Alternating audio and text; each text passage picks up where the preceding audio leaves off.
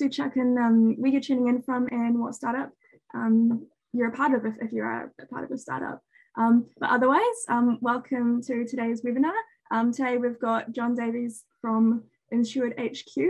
Now he has over 20 years of experience in the States and with startups, and is going to be talking a lot about how specifically to operate your SaaS through the pandemic. So obviously with InsuredHQ over the past 2 years, he's had to do a lot of that remotely, almost completely remotely, I believe.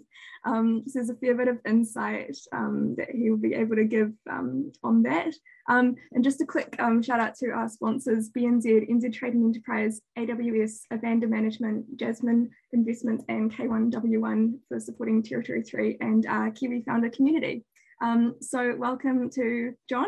I'd love if you could give us a little bit of a quick background, you know, what you've done over the years and what you're up to at the moment. Yeah, well, thanks for hosting me, and good morning, everyone. My accent probably gives away that I was obviously raised in New Zealand. I grew up in Wellington, but I lived in the US for 20 years. It's pretty much an extended OE. So mainly based in the US, mainly living and working in the San Francisco Bay Area and Silicon Valley. And I've worked in tech since the early 2000s, and I arrived in Silicon Valley kind of at the end of the initial dot-com boom. So I'm really kind of dating myself here with those references. But initially, I was working in the outdoor industry. That was my OE plan for getting to see the world. I used to plan and lead adventure travel trips globally. Had a regional focus on trips through Alaska, British Columbia, the Pacific Northwest, and was also a member of the mountain search and rescue team for my local county sheriff's department. So I was a card-carrying sheriff for a while. And in these roles, I always knew the technology, the computer, the web stuff, how to design the website and get enrollments better than anyone else. Full disclosure, my dad was a computer engineer, so I'm kind of second generation. But I reached this glass ceiling pretty fast in the industry, but they're all pretty small operators. You can only get so far before you become an owner-operator. And also, it doesn't really pay very well. So I needed to pay a mortgage, and by serendipity, met a guy who wanted to start a new business supporting and providing technology services to startups and SMBs in the Bay Area. And this is all, again, dating myself, this is all before infrastructure as a service became an acronym, before SaaS was really mainstream, and certainly the SaaS metrics were not around. You know, but Salesforce and all the early SaaS was on the rise. And so starting this business was a serious lesson, and you know, kind of timing and luck. We aced it. I didn't know anything, but we really aced the timing because it was kind of as GFC hit. So people were looking to outsource and save costs and move to an OpEx budget rather than a CapEx budget. And then SaaS and Web 2.0 were really starting to emerge. So San Francisco and the Bay Area were really starting to grow in terms of these small startups that were growing fast and needed a lot of help. And this was also, again, dating myself, before public clouds such as AWS and Azure and GCP was really a thing. So this is what we do, what we did, and this is the services we provide. So we provided infrastructure services to startups. Grew like crazy. We made the Inc. 500 for 2 years in a row. And it's the Inc. 500 is the fastest growing companies in the US. It's the top 500. And so we made that 2 years in a row. Again, it's much easier to make that list during a recession when everyone else is doing poorly, and we're leveraging the recession to our advantage. And then, you know, the other interesting part is, even though SaaS metrics, the modern SaaS metrics, were not standardized, you know, like they are today, thanks to, you know, people like David Scott. You know, that didn't really happen until the 2010s. We were still focusing on you know, kind of much of those standard SaaS metrics that we know in terms of today, like CAC and churn and LTV and margin and cross-sell and upsell. But our view on these metrics came from, you know, in terms of margin, how can we optimize the team efficiency, the back office admin, the marketing, the advertising, One of our kind of North Star metrics, and I can talk about kind of how I think about that in InsuredHQ too, we were focused on revenue per employee because efficiencies were the key. Many of these operational efficiencies that we are focused on, all of them have SaaS offerings today. In hindsight, we probably blew about 15 opportunities to build another SaaS company in terms of what we're doing and automating and building in-house. But because back then there was nothing. And again, I make it sound like it was eons ago. It was only kind of 12 years ago, but I guess it's like dog years, right? It's like 1 year in SaaS is like 7 years in any other industry.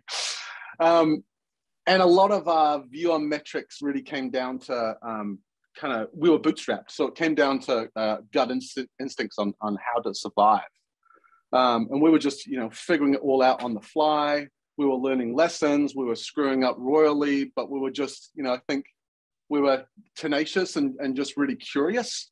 So we're, asking these questions such as, what's going on in this sales cycle? Why is it taking so long? What are the things we could do to make it work better or add value? How the heck do we automate marketing? Because HubSpot certainly wasn't a thing back then. And we were doing crazy things. So back then, in the Bay Area, there was this website called Craigslist. It was like the way you can sell yourself and market yourself. And whenever you had to list an advert, you had to fill in this captcha. So we were paying a guy in the Ukraine to hack the captcha so we could automatically post. So we had these automatic posts going out all the time in these different regions, targeting different kind of problems that these companies may have. And we got amazing amount of leads through that. Once we started to grow bigger, we really started amping up our customer referral engine, and we would start, paying our customers for referrals, where it's like, hey, the first 3 months of revenue are yours. You get to decide whether you want a cash payment, you want to take us to take you out to dinner, or whether you want a credit for, your recurring revenue payments. And we even had to build our own ticketing and support service that we called Hub. That's now Jira or ServiceNow, because they were not a thing yet. But it really enabled us to do so many automations that really made us capital and administratively efficient. And we even did stuff like we played around with landing pages, before you could design your own landing pages with, whatever the apps are today. And we were stalking our visitors, so we could capture all of the IP addresses of site visitors.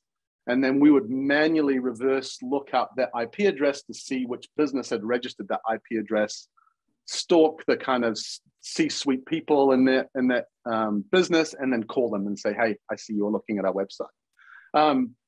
It would freak them out, but it's part of the sales cycle. It's like, yeah, we're this good that we know who you are. But anyway, the business did well. And again, this was early Web 2.0 and before the public cloud went really mainstream. And we were working with lots of plenty of tech startups. And we were working with Yammer, with Nest, the security webcams that Google now owns, and Solar City, which is now Tesla, owned by Tesla, all of their Tesla solar stuff. So that's where I cut my teeth. So running a startup and supporting other startups. And in hindsight, it was some of the coolest business years of my life, even though it was just stressful and hard work. And from there, Yammer were pushing me hard to join them as their full-time head of architecture. But I ended up starting a consultancy with a friend, which was design thinking based, focused on systems design. And we started consulting with some pretty big hitters, Microsoft, NASA, Nike, Mozilla. And I was running a kind of innovation accelerator for NASA and Nike. So again, back into the startup world, early stage, running an accelerator for them. From there, I spent 5 years working for New Zealand Trade and Enterprise. I joined the advisory board at the NASDAQ Entrepreneurial Center. So lots and lots and lots of startups from New Zealand looking to enter the US market.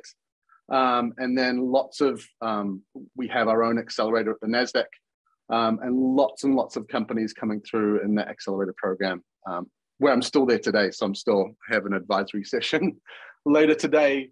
I don't know, actually tomorrow morning for someone in that accelerator. So that's kind of where I got. And it's probably best now to go into a little bit more about InsuredHQ.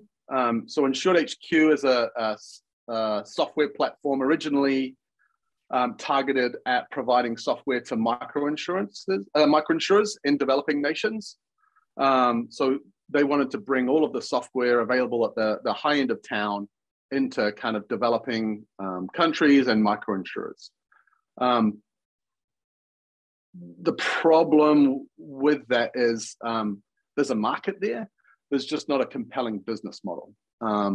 And so InsuredHQ decided that they needed to pivot and target towards more mid-market insurers and organizations who we discovered really face identical business challenges as the initial microinsurance markets. And as part of that transition, they conducted a search for someone who could help the business get to the next stage, which is where I came in. So I started this role 2.5 years ago. I moved back to New Zealand at the end of 2019 in December. And at the time, my assumption was I'd be spending a bunch of time flying back and forth between Australia, the US, and New Zealand. And in reality, I aced the timing of moving back to New Zealand as the pandemic just crushed the US at the time. But it's also created a really interesting dynamic for me personally because there's 18 staff that work for InsuredHQ, and I've only ever met 2 people in person.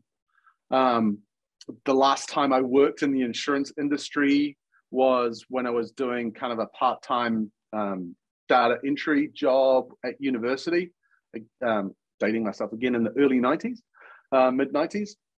And then the last time I set foot in Australia was in the late 90s. So, if our target market is insurance organizations in Australia, and because we're in a pandemic and we can't travel for conference or for pre-sales, what's the best strategy? Because, I've not been there for over 20 years. So, it's starting off this job of trying to figure out how the hell do I make impact when it's no longer business as usual. And so, it freaks me out, when you think about these bigger things. And so what's helpful for me is I have these mental models that I use. And they're basically to stop me from getting completely overwhelmed. I just like to compartmentalize the problems, challenges, and barriers that I need to figure out how to scale up to the next stage. It's part of the kind of skill sets I managed to learn with the design thinking agency that we had. And so because it's design thinking, I also think in alliterations, right? So a lot of my thinking is alliterative. So what I want to think about is product, pricing, positioning, people, and process. So those are the kind of the big P's of how I started to approach, what the hell do I do during a pandemic? But before all that starts, I always start to try and identify what the constraints. Stop me at any time if I'm just talking too much. No, that's good. Okay. Yes. SaaS is a very, very noisy industry these days, and that also applies into the InsureTech business. In an InsureTech, if there was such a thing as a sexy side of InsureTech, we're on the opposite spectrum of that. We're core administration is what we do. And these customers are busier, they have more options. And so it's not really about capturing their attention, even though that's important. I'll come back to that. But the other constraint is InsuredHQ is not an organization that's really flush with cash. Historically, the business had taken venture capital, but the model that we operate with today is we're a bootstrap business. Our key operating metric is going to be cash at hand, and that constraint really dictates much of kind of how I design our current strategy. We're also a small team. And so we have cross-discipline pods. We're very developer-centric, lots of developers in the team. And we have pods. So those pods cover support, product development, and implementation. All the pods cover all 3 pillars there. And so there's lots of cross-pollination. But because we're also bootstrapped, we don't have a big budget for growth. And normally the big budget for growth gets spent on people. The other constraint is we're on the enterprise side of Saas, really large, complex product, long sales cycle, long implementation cycles before we can go live and recognize that glorious recurring revenue. And what all this means is we have a constraint actually on the number of customers we can take on in a year, purely based on capacity and quality. And so what this means is that any pipeline, sales pipeline that we have has to be really high quality and well vetted. So the summary of all this is where I got to about a year and a half ago was that in order for the business to scale, we need the growth economics ready for scale. And in order for the growth economics to be ready for scale, we needed the team to get ready to scale. And in order for the team to get ready to scale, we need to get the product ready for scale and also stop doing certain things in a team that just get in the way.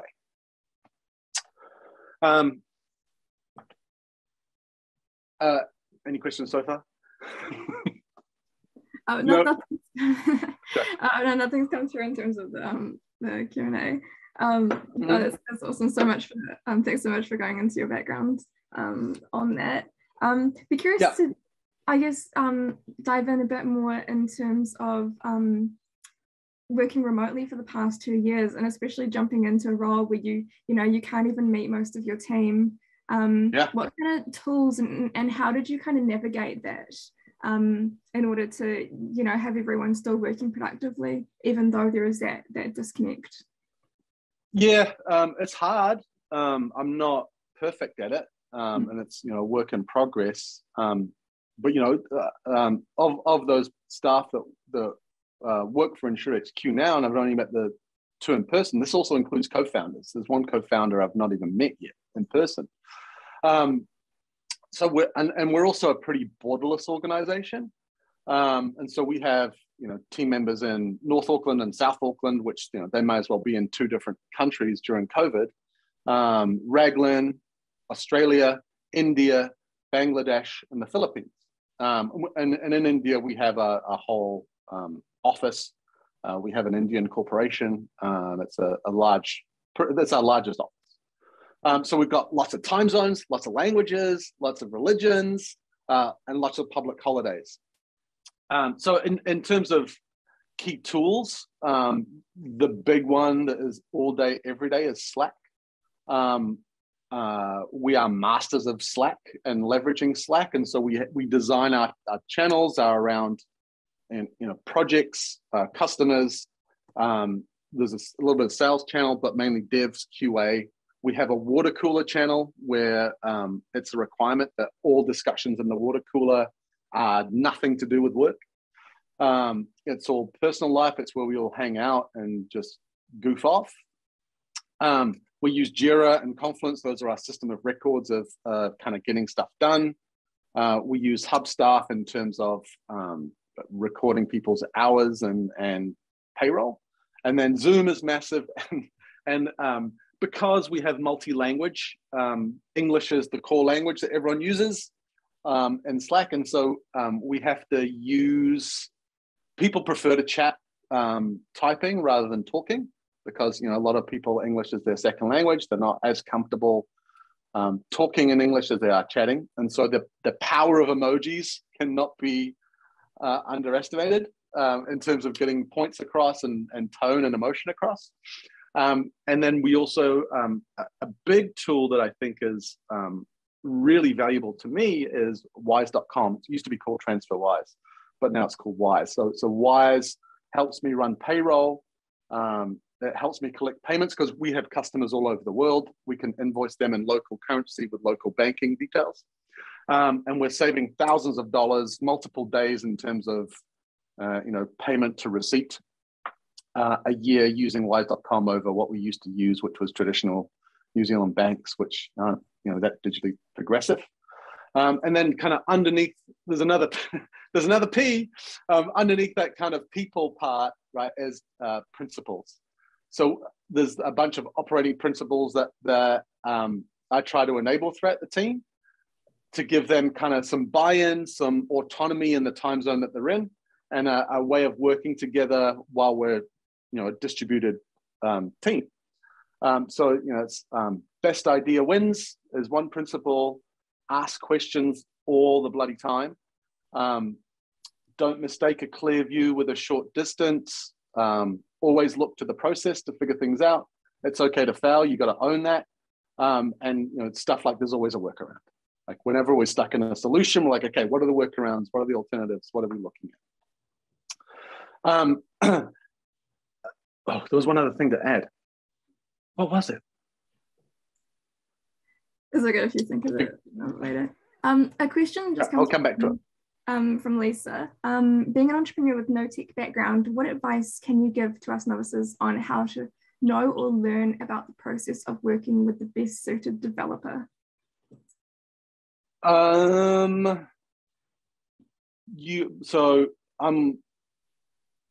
know. We have, when we're hiring developers, hiring a developer is really hard. We can't afford to do it in New Zealand, to be honest. And the quality that we get through the people we used to be able to find in India is good. India is now, very competitive. The salaries over the last year or so have really increased, probably a third to 50%. And so sourcing them, right, kind of like pre-sales, like that channel of finding good developers has been hard. We've done our own searches. We've used recruiting companies. Recruiting companies have worked out better for us than doing our own search. Referrals work the best, similar to sales.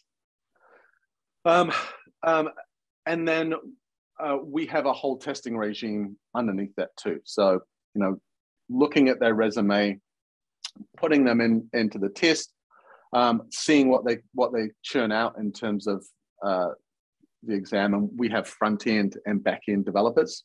So it's, is it a front end? Is it a back end? Is it a full stack test? I have a preference of either full stack or of front end or back end, not full stack, just because of quality. And that's kind of it in terms of our playbook. We don't hire a lot of developers because we don't have a high amount of turnover, and our team is pretty small. In the last 2 years, we've probably hired half a dozen, less than half a dozen. John, just a quick question. Do you see the Q&A box? I'm just feeling like I'm feeling super sick right now. Oh no.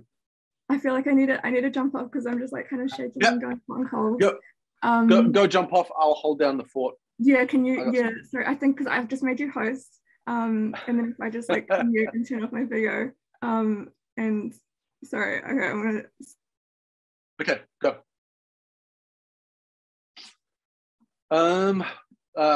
Question from Robert Owen. What things about team get in the way? Robert, you're going to have to re-ask that question. I don't quite understand it. Easy, what was the payment tool? Wise.com is the one that we use for payments.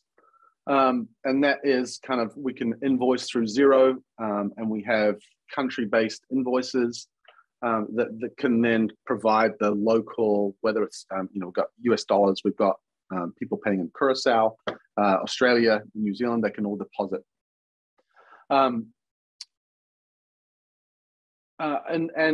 it also helps us run payroll. So we run our payroll in the Philippines and in India through Wise, and we can process that actually through HubStaff, which is our kind of HR tool for managing staff.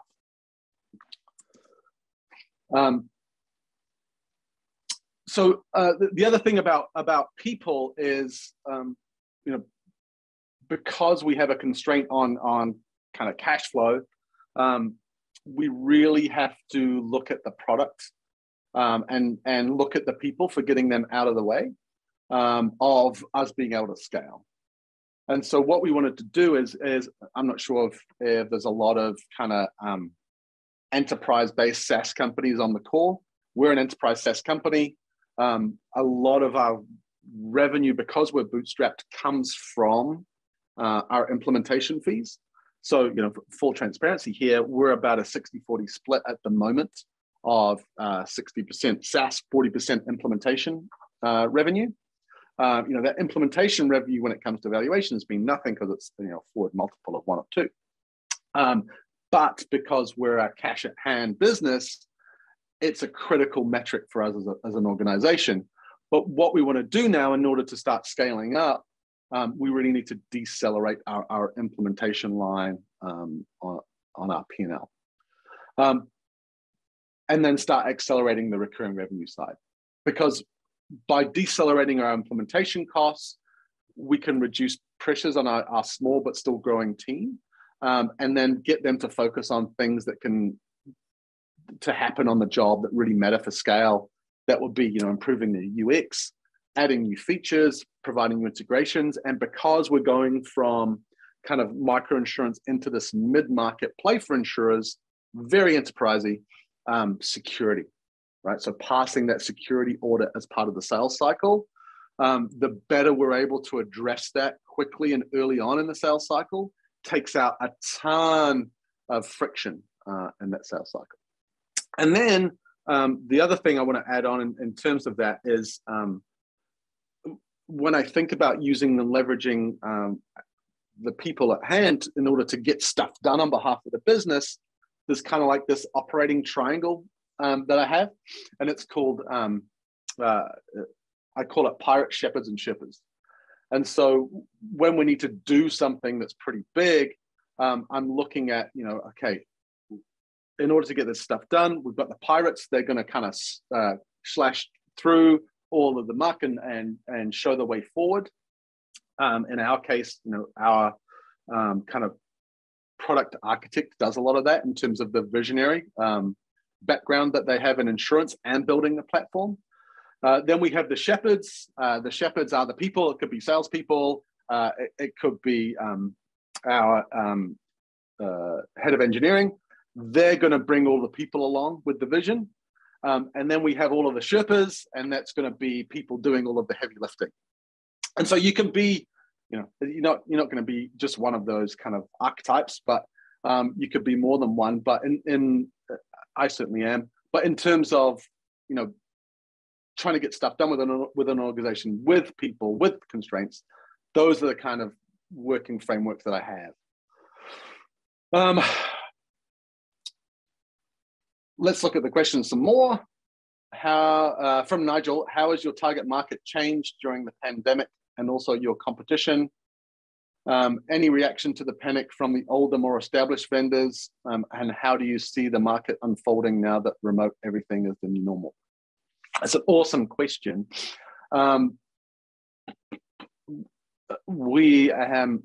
Initially what I envisioned was, because I know the US so well, we already have customers in the US.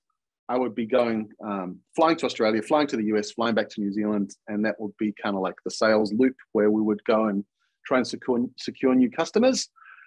We have cut the US off now as an intentional market. You know, we'll still respond to inquiries. We'll still respond to any inbound inquiries that come our way from the US because it is so big, and I just know how to sell there.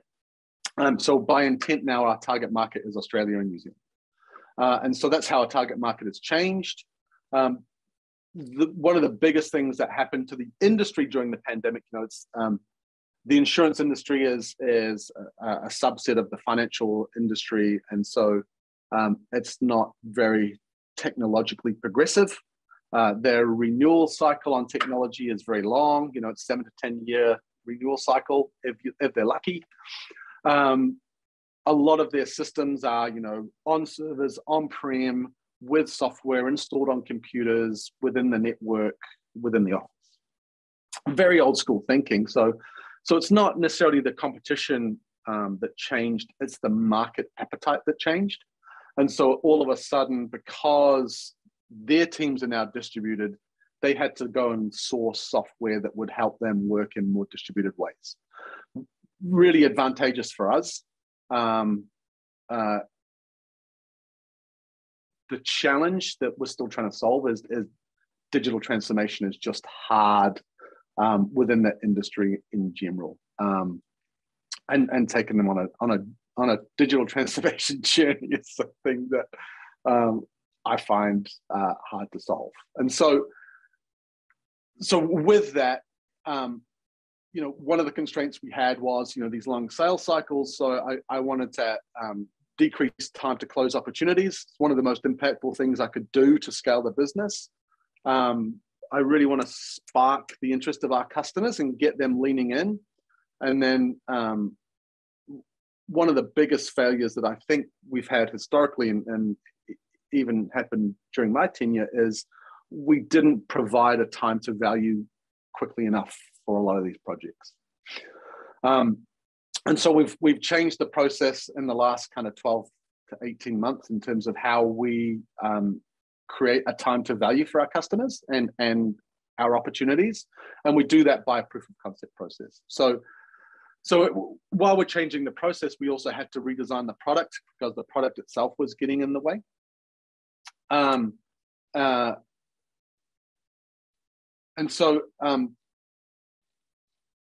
we spent the last 2 years really redesigning the product to get it ready for scale in terms of applying it to the process. So the first thing I did when I started was to start understanding the product itself, because I'm not from the insurance industry, and how our customers use it. Because I think it's important that our business should be defined not really in terms of the product we offer, but I want it to be defined in terms of what our customers need the product for.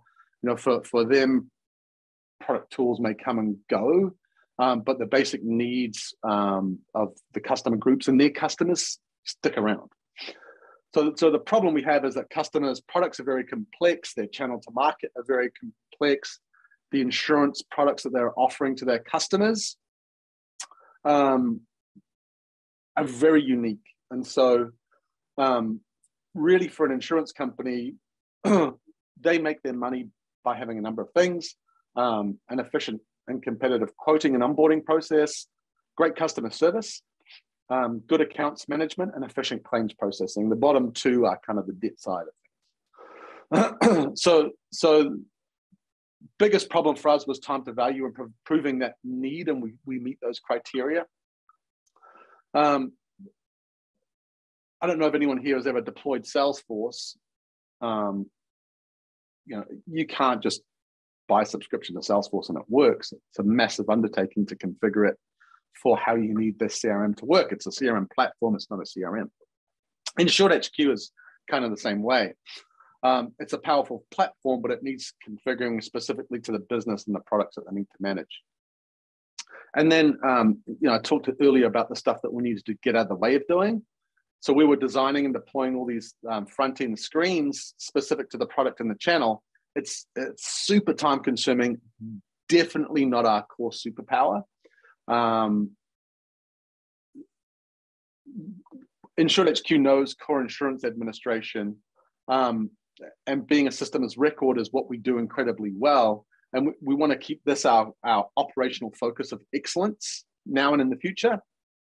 And so we really want to start engaging with insurers and third-party partners whose expertise is the purchase path. And so that's why I talked about the glamorous side of InsuredHQ, of insurance and InsurTech. I think that's the glamorous side, right? It's the consumer channel. It's all of the nice web experiences that people can have. We don't want to be part of that. It's not our core excellence. So in order to solve that problem, we spent the last 2 years building this big public-facing API. No one within the organization has experience building an API before. I certainly didn't. So describing and defining these new APIs so we can give the specs to our customers and developers is a new skill for me and the team. And then secondarily, on top of that, you can't just kind of build the API and expect people to just adopt it and love it.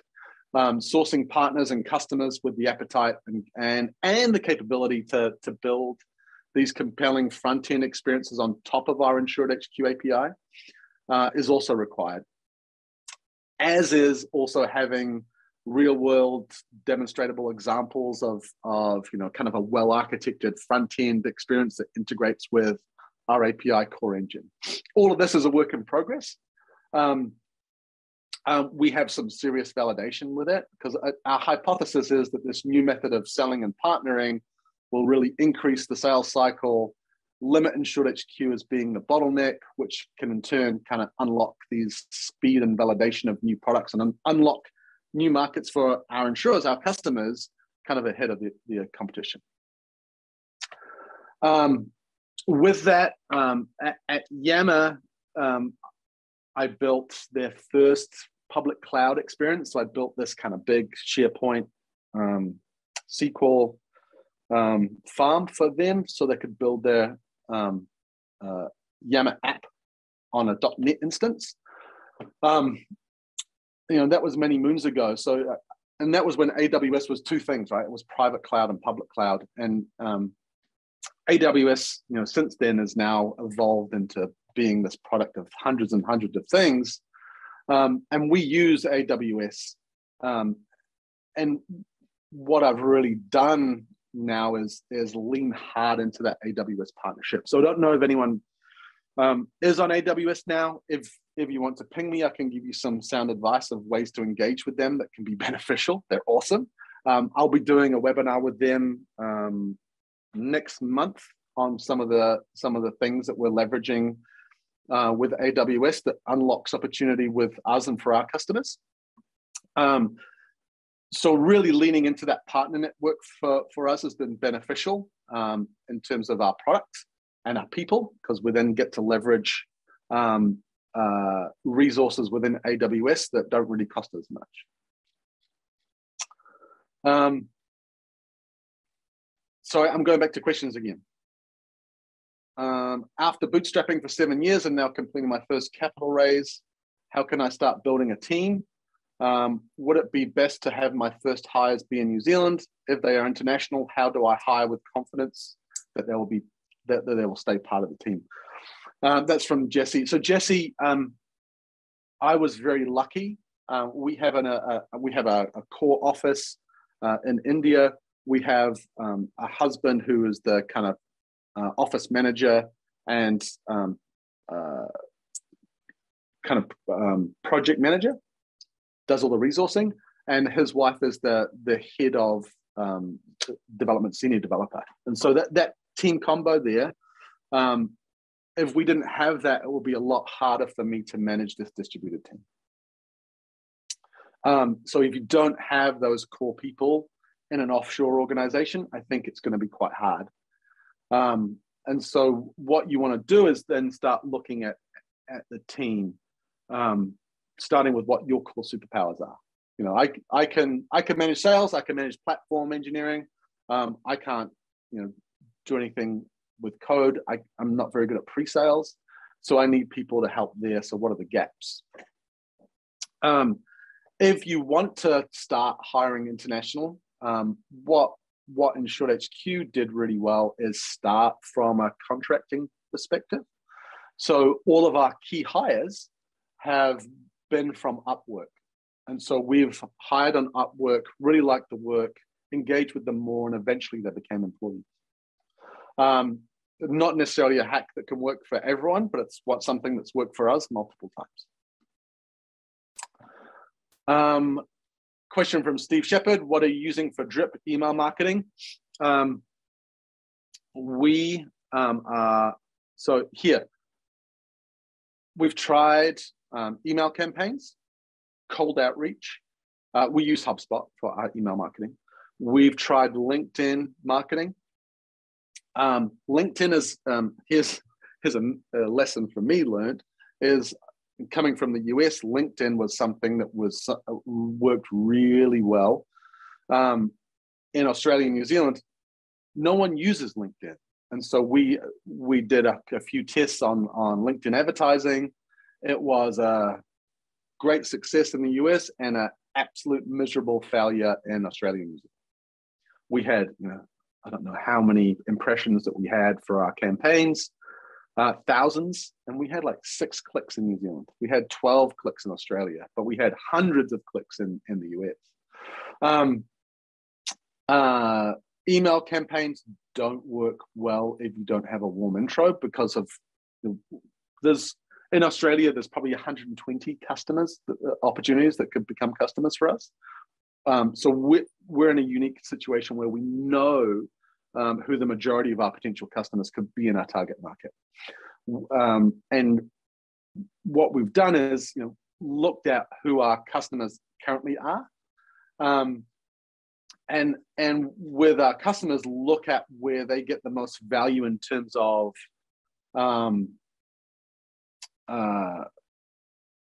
organizations. And so we've identified certain organizations within our key kind of target market, which has a list of all the other opportunities that we may have. So what we do is we have a very well-maintained database of potential customers, and we can start targeting them because we know who they are. There's a few hundred people. Question from Mike McMinn, am I seeing a recovery yet post-COVID? Yep.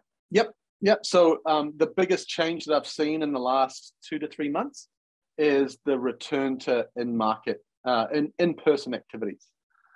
I think in-market and in-person activities are going to be something I'm going to have to mentally change my model to start doing again. Even in Auckland, where I'm a member of InsuredHQ New Zealand, we're also a member of InsuredHQ Australia. Our in-person meetups for InsuredHQ New Zealand haven't happened in a long, long time. But I'm sure they're all going to be starting to happen too soon. In InsuredHQ Australia, they're having meetups all the time now in Melbourne, Sydney, Brisbane. Do you have any tips for managing your culture remotely? How do you make your devs in India feel connected with you guys in New Zealand? It's over. Oh, the one thing I forgot to mention earlier is, the big thing is you've got to make sure that all the different cultures and teams feel valued and they feel like they're treated the same. So one thing that we do is every office, 13 public holidays in a year. In New Zealand and the Philippines, they're kind of the same. But what we say is, Team Philippines, let us know you've got 13 days of public holidays. Submit to us which ones you want to recognize for the year. Same with India, and the same with Bangladesh. So 13 public holidays in a year. Those are valuable for your team. Your team has to go and figure out which ones that you want to recognize. We'll slot them in the calendar, and then we'll celebrate every public holiday in our Slack water cooler channel. It's really cool to see how people celebrate all the different holidays and which ones they want to recognize together. It's great. It's great.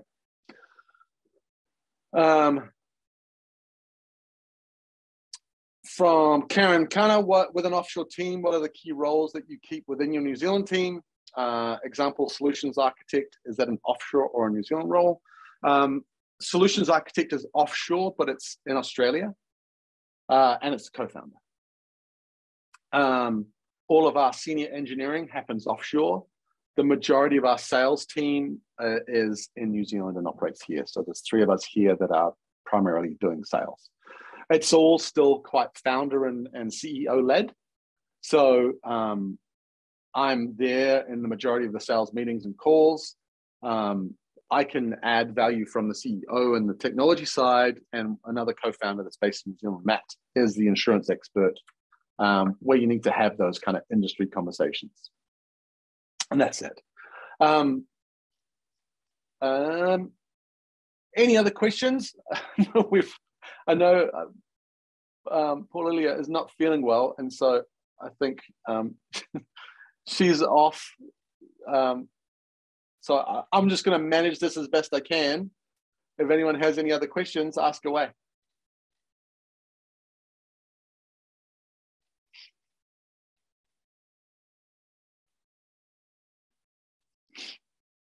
Oh, quick question on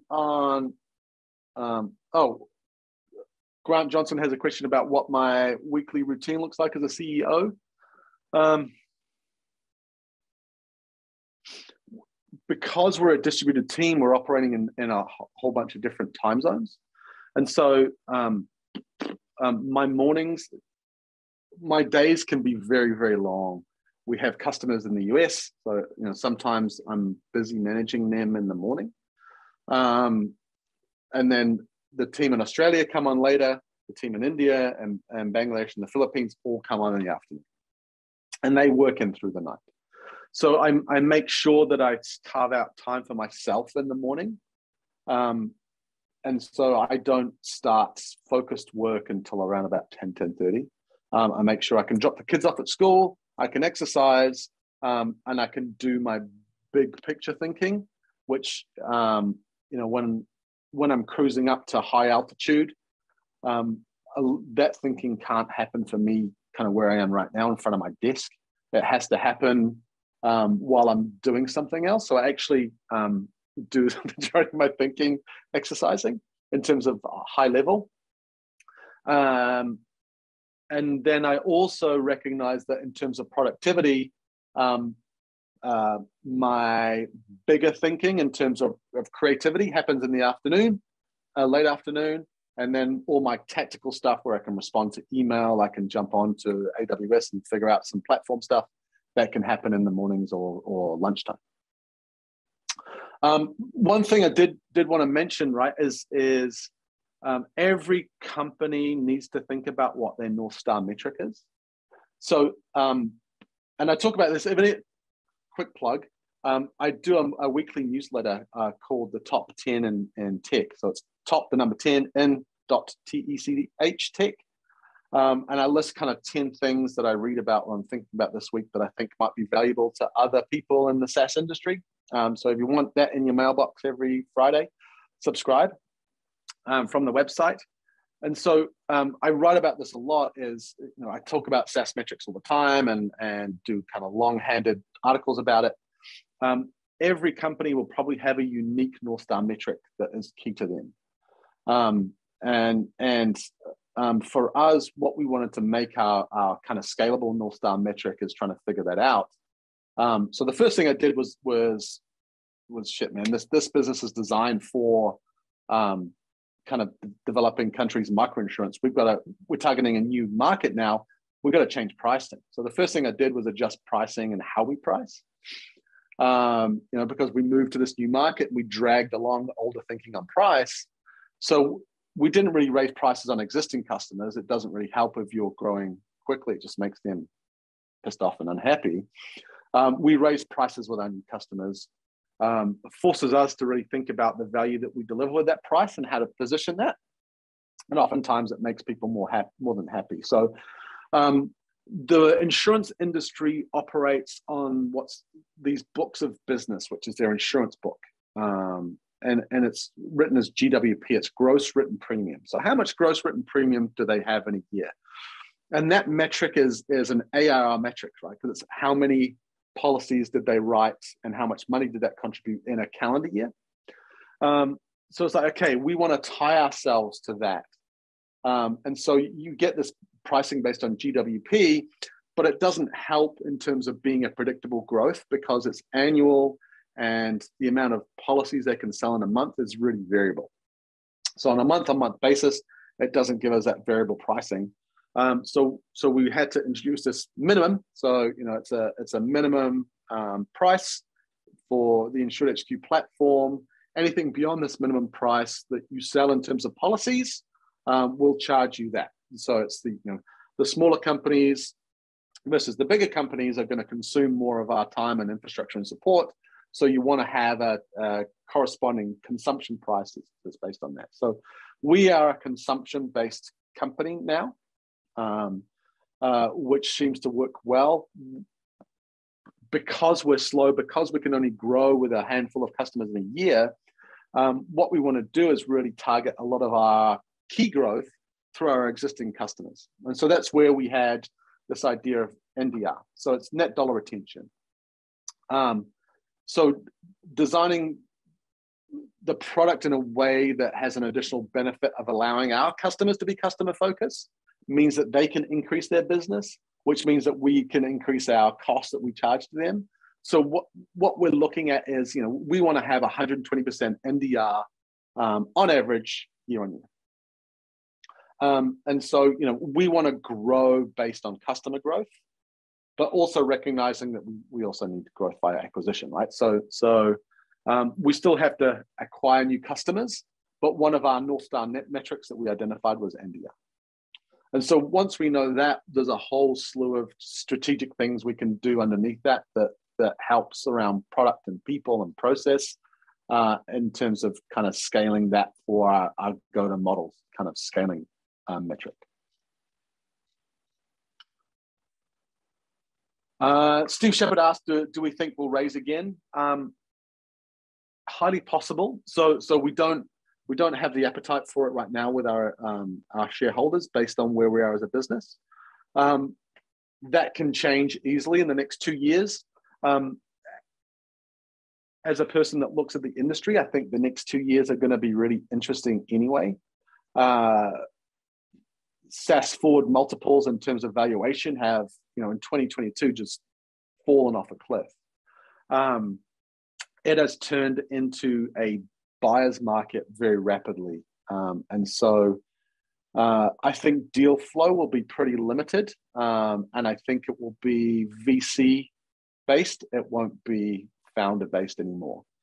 And so I think that's probably going to happen for the next 18 to 24 months. So even if we wanted to raise in the next 18 to 24, I don't think the market would be the best place to raise in over the next 18 to 24. So we're gonna hold off. We're gonna keep our focus on being a bootstrapped business for now, and see how the market kind of flushes out over the next year or two in terms of valuations and kind of raising. Another question, do I plan to get back into the US? Yep. One of the interesting things that we had was we had one customer that is in the US that provides insurance products that are renter protection for homeowners. So as soon as COVID hit in the US, I don't know if anyone, it was pretty bad there in terms of people panicking and freaking out. They lost their underwriter because they just saw this market as a massive risk because people were stopping paying rent. They lost their underwriter. And so since the kind of pandemic has eased off in the US, that business has become compelling for an underwriter to write again. They've got their underwriter back and they're starting to scale up. So we now operate within 50 states. And we'll start marketing to that market probably Q3, Q4 of this year.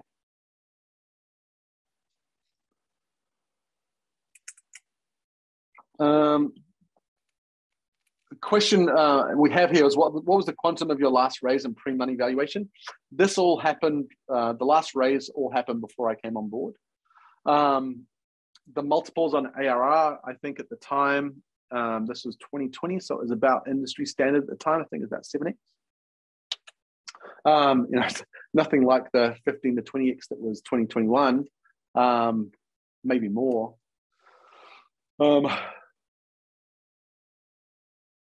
Yeah, and so audio glitch. So what I'll do is I'll type in the top 10, and there we go. So that's the website for the newsletter. If anyone wants to read and search, there's kind of 3 years of newsletters on that website, so you can search out by category. And I think at this point we're at time. So if anyone has any questions, ask now. Thank you for your time. I'm glad I managed to finish it off solo, but enjoy the rest of your day.